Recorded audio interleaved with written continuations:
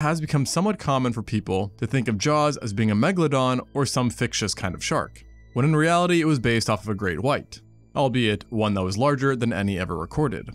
There is no arguing though that a Megalodon would definitely have made a more deadly and menacing Jaws, given its absolutely crazy size and taste for whales and large fish, including great whites themselves.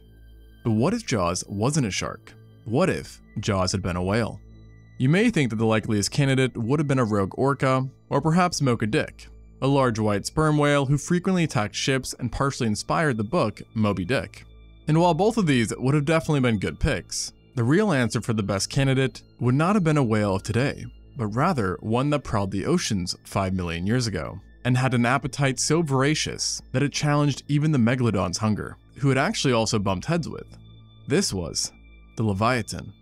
This whale is perhaps the most nightmarish cetacean you could have ever swam into. And it didn't take long for paleontologists to realize this as well, after first discovering it in 2008, when by a stroke of luck, a group stumbled upon a partial giant skull within the coastal deserts of Peru. This skull had been badly damaged, but retained most of the upper jaw, parts of the lower, and a few teeth. And just with these fossils alone, it was clear that this wasn't some small fry, but rather an aquatic animal of giant proportions, leading researchers to give it the genus name Livyatan, a nod to the biblical sea monster and demon Leviathan. And while Livyatan was indeed a sea monster, it was no biblical demon, rather a whale unlike any seen before. However, superficially speaking, the Livyatan did have some resemblances to the extant sperm whale, and studies on its fossils, which looked at their structure and shape, did find that it belonged to the same superfamily of cetaceans, the Physeteroidea, who are sometimes colloquially referred to as sperm whales. Although, in contrast to the modern sperm whale, it did not hail from the same family, the Physeteridae, with scientists being unsure of exactly which family Livyatan was a part of. Nevertheless, the two are believed to share a few similarities, including a robust stocky body and a hard-to-miss square-shaped head. And like the sperm whale, and many other whales for that matter, the Livyatan was also an aquatic creature of gargantuan size, being among the largest animals of its time. Currently, paleontologists think that adults could have been anywhere from 13.5 meters to 17.5 meters, or 44 to 57 feet in length, with the upper range being more likely if its growth patterns was similar to that of the extinct Zygophyseter, while the lower range would be more realistic if it grew more like the modern sperm whale. Yet for now, the general consensus is that it scaled more like a Zygophyseter, which makes it longer than the longest known mosasaurs and fairly similar in length to the biggest shark of all time, the Megalodon. The Livyatan wasn't just long though, but also extremely hefty, with adults possibly weighing over 60 tons, 30 times the weight of your average car, and roughly 10 times the weight of a medium-sized male orca. Suffice to say, Livyatan was no joke. And because it was a sperm whale, you may be thinking at this point that it was indistinguishable from modern whales. Yet this couldn't be farther from the truth, because the Livyatan had a sinister secret, one that became abundantly clear once it opened its mouth, revealing some of the most nightmarish teeth of all time. And considering the skull alone could be over 3 meters or 9.8 feet long, the Livyatan had a boatload of these teeth, 40 to be exact, 22 on the upper jaw and 18 on the lower. Even individually, these teeth were extremely menacing and absolutely giant, sometimes measuring 1.2 feet or 0.36 meters from top to bottom, and thus giving Livyatan the largest biting teeth of any predatory animal, excluding tusks. These teeth also completely dwarf what's seen in other toothed whales, and even makes the tooth of the T-Rex seem a bit small. Of course though, when your jaw is in whale form, length alone isn't gonna cut it.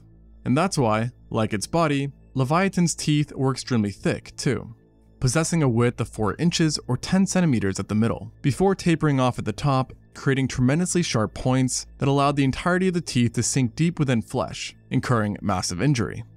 Such a design lightly suggested that Livyatan was no gentle giant, and led to it being classified as a macroraptorial sperm whale, which is a loosely defined group of now extinct whales that are thought to have been hypercarnivorous creatures that feasted on a wide range of large marine animals, namely marine mammals. And yes, this includes other whales as well, as the Livyatans' teeth did not discriminate.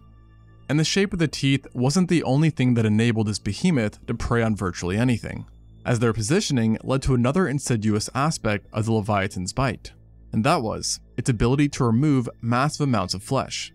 Basically, every tooth was angled in a specific way to create an overlapping effect with each chomp, turning its bite into what was essentially a giant scissor that sheared straight through prey.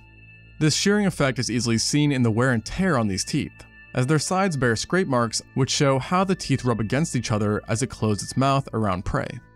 And in addition to giant scissor-like bites, the Leviathan's jaw was further specialized for killing by having the teeth being deeply rooted, indicating that its bite was made to withstand colossal struggles with large animals who would have generated immense force while trying to escape. And for some reason, if any more evidence was needed that Leviathan was a giant slayer, then we only need to take a look at the overall skull construction, as it becomes evident that it had highly flexible jaws which allowed it to open wide. So wide in fact, that the Leviathan currently holds the record for having the largest bite of any tetrapod ever. And of course, this wide bite was powerful too, which we know because its temporal fossae had a large gap between them, suggesting well-built temporal muscles in life, which are an animal's most powerful muscles between the jaw and skull area, and thus playing a huge role in bite force. Unfortunately though, no one's actually ever done an extensive study on its bite force, but it's not crazy to assume that it chomped harder than smaller close relatives, like the Zygophyseter, another macroraptorial genus, which was less than half the size of the Leviathan, and yet still had a bite force of over 10,000 newtons. With this in mind, it's fair to say that at the very least, Leviathan achieved equal power, giving it enough force to pierce straight through flesh and bone. And many think 10,000 is way too small of a number for this giant predator, and some rough estimates have likened its bite more to that of a T-Rex, who could have literally crushed a car with its bite.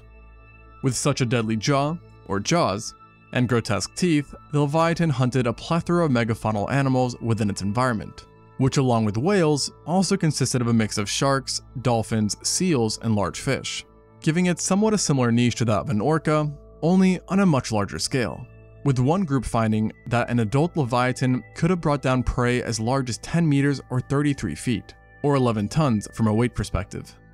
This essentially made the Leviathan capable of bringing down any animal in its environment at some given point in said animal's lifetime, with only a very select few outgrowing this size barrier as adults. And once an animal had been taken down, the ferociousness of Leviathan did not stop, as it had a massive appetite that required hundreds and hundreds of pounds of meat per day to simply sustain its stature. So there's no doubt that the Leviathan's size and jaws alone made it one of the most deadly predators of all time. But when you live in prehistoric waters, it's always good to have some backup tools, which is why Leviathan almost certainly had insane echolocation abilities. Like all toothed whales, this beast had a massive supracranial basin, which suggests the presence of a spermaceti organ, aka a series of oil and wax reservoirs separated by connective tissue, that in living sperm whales plays a role in sound generation. This organ would have allowed the Leviathan to do a range of cool things, like detecting animals, communicating with others, and possibly even stunning prey. And given the abnormal size of the Leviathan's basin, its organ was likely unusually big too, resulting in it possibly being able to detect prey up to 14 football fields away, a massive advantage to have in the ocean where water can sometimes be quite murky. Additionally, despite the organ in question being made of wax and oil, which individually is quite soft, the structure overall was flexible yet hard, especially when taking the Leviathan's blubber into account. This surprising durability turned the Leviathan's giant nose into a second weapon, and that is, a built-in battering ram that may have been its preferred weapon to start off with when hunting prey. This hypothesis is based on how sperm whales used to sink large whaling ships, which they did not do by biting them, but rather by ramming them, which sometimes led to the loss of ships over 200 tons. Such a weapon in a whale who already had giant thick teeth was a bit overkill, and most likely helped it become a highly successful apex predator, who had a profound impact on marine environments, preying on all those who dwelled near the surface. In fact, considering its size and its insatiable appetite, just one fully grown Leviathan could certainly alter marine communities. Yet there's a good chance that it was almost never just one, seeing that the Leviathan was presumably a highly social creature. Like other traits, this thought stems from what we know about living whales today and how the majority of them are gregarious creatures that often travel in pods. And modern sperm whales too share this lifestyle, with mothers and young whales typically forming matriarchal groups, while bull whales can form bachelor pods that consist of other whales similar in size and age. A pod of Leviathan would definitely be a sight for sore eyes, yet they wouldn't be the only apex predator you'd have to watch out for, as the Leviathan shared the waters with another aquatic beast just as legendary, the Megalodon, the largest shark to ever live. Having two behemoths living side by side and occupying a similar niche has made the Leviathan-Megalodon relationship an extremely popular topic amongst amateur paleontologist fans and professionals alike. Unfortunately though, there's no current direct evidence of the two ever duking it out, but multiple ideas on how such confrontations could have unfolded have been proposed. First off, we do know that the Megalodon did have some advantages over Leviathan, namely its size, with some of the Megalodon's largest estimates painting it to have been a few meters or feet longer than the Leviathan, and potentially weighing over 100 tons in total. Additionally, Megalodon did have the stronger bite, which has been estimated to be 182,000 newtons, which is far stronger than that of even the T-Rex. With these two advantages, it's likely that large Megalodons had no worries and were technically capable of taking down any whale, which they did either by targeting the tails and flippers or by using stealth to stage a massive attack from below. But size and bite alone don't really paint the full picture, as Leviathan, considering its lighter weight, would have been quite a bit more agile, giving individuals a good chance of getting away, especially when considering their impressive sonar capabilities. Also, if we assume that most were living in pods, the tides start to shift, as just 3 matured Leviathan together outweigh the largest known Megalodons. And with multiple Leviathan ramming or chomping down on you, you would no doubt have a terrible time, no matter what type of animal you are. It should also be understood that Megalodons on average were not 100-tonners, with a study that examined 544 teeth, suggesting a mean size of 10.5 meters or 34 feet, and thus evening the battlefield that much more. On top of this, we only have limited remains of Leviathan that consisted of a handful of teeth and 1 skull, so who knows how big the Leviathan could truly get. Whatever the case though, the two were both undoubtedly deadly apex predators who were capable of dishing out massive damage to each other. And that is why it's likely that a fight between the two did not generally happen, as both would have been much more eager to find defenseless prey rather than taking on something that could have severely injured them if things went wrong. In other words, the risk did not justify the reward. And we see similar avoidance behavior in predators of today, who typically try to go out of their way to avoid direct confrontation. Albeit there are some exceptions, one example being orcas and great whites. But what's interesting about this case is that orcas seldomly ever attack adult great whites, who are still 3 times smaller than the whale, and typically only target juveniles. This sort of relationship could have also been seen between Megalodon and Leviathan, with the two only really attacking the younger of each species.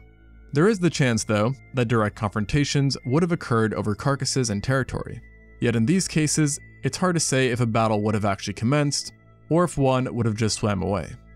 What is easy to say though, is that because the two coexisted for nearly 5 million years, neither must have been too bothered by each other's existence, as they seemingly found a way to thrive individually, and thrive the Leviathan did.